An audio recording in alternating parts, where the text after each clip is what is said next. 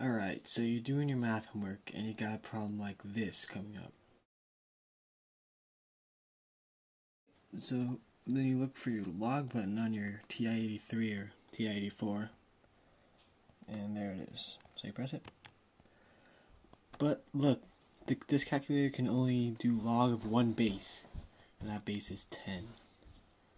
So, how to solve a problem with a log the base of, say, 5 or 7 is you take the original problem,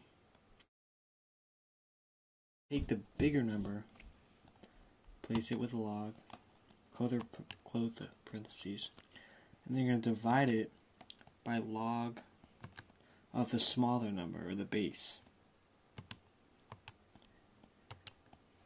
And that is the answer.